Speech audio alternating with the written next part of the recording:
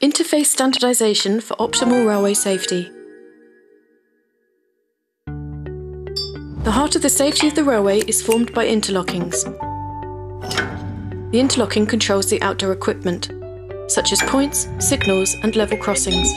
The traffic management centres control these interlockings to enable trains to run safely and efficiently.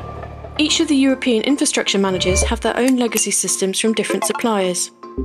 The connections are made from copper, and the intellectual property rights of this technology lie with the infrastructure managers or with different suppliers.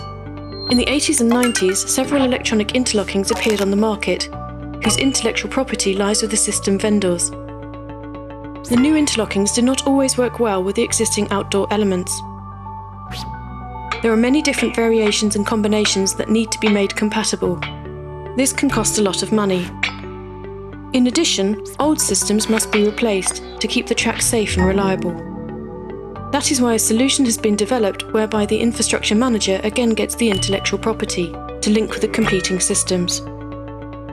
By standardizing communication on the interconnections, the interfaces, the various electronic systems are interchangeable. The system parts connected to the interfaces remain the same, but then speak the same language. This ensures that the right exchange of messages is guaranteed. Customization and so high costs belong to the past. We use glass fibre. This offers more functionalities, including monitoring and diagnosis, and meets current safety and security requirements. The plan is to introduce this in more than 10 European countries over the coming years, which will also improve performance.